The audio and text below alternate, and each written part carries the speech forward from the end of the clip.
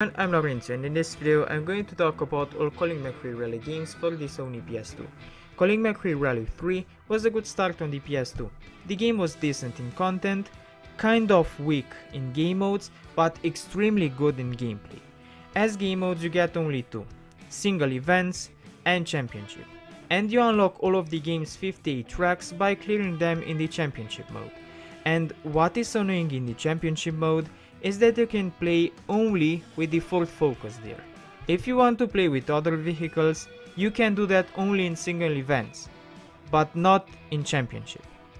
And since you have to clear tracks in the championship mode in order to race on them in the single event, prepare yourself to see the Ford Focus a lot. Also, it's disappointing to see that when you compare the game to previous generations, they sacrificed content for graphics. The game looks better than previous games, but it offers far less modes, cars and tracks than its predecessors. At least it's nice to see that you get different parts to upgrade your vehicle and you can feel the difference after upgrading. Also, the mechanics put the parts automatically and you can change them if you see other options more fitting. So you have the auto upgrade, but you can also manually upgrade. As for the driving, it's amazing. The game feels like a racing simulation. The handling is great, it's realistic, but still leaves a window to be fun. And each damage your car sustains affects the handling of the car, and damage models look great. And the locations and the way nature interacts with the car looks also great. Mud sticks to the car and so does snow, rain looks good. Your car behaves different when you drive on grass, snow or gravel. The interaction with the environment is great for that time. And the locations are varied too in those 58 tracks. Overall the game is tough, like rally games of this sort usually are. But the game is also rewarding and fun, like rally games of this sort usually are. Colin McRae Rally 04 offers 4 main game modes: Championship, Rally, Stages and Quick Race. Championships are split into categories: 4-wheel drive, 2-wheel drive and Group B. The game features 21 cars and 52 tracks, but there's a catch. The biggest difference between this game and the previous one is that this one isn't an officially licensed game. The game has no VRC license. All of the cars, tracks and names are fictional. But in rest, gameplay wise, the game is awesome.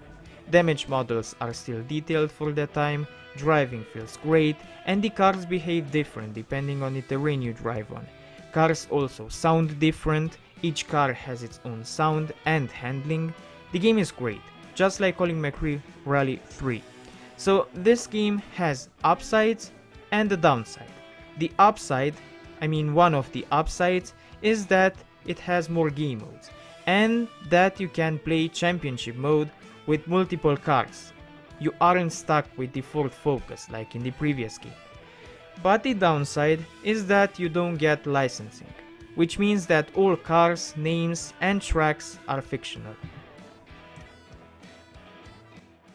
Colin McRae Rally 2005 was improved in many aspects. In game modes, you get everything the franchise had until now, plus a new mode, Career, where you start from the bottom and get to legendary levels. The game has more content too, now you get over 70 tracks and over 30 cars. And not only that the graphics are better, but the damage models are also revised. Overall, the game is the best out of the three. You get more game modes, more tracks, more cars, the graphics are better, and you get the same strong gameplay. You get licensing, and in the championship mode, you aren't stuck with the same car like the first game. This game is objectively the best out of the three.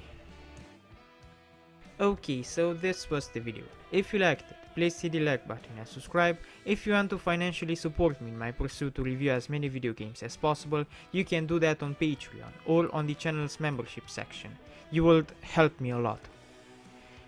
If you want, you can follow me on Twitch, Instagram or Discord.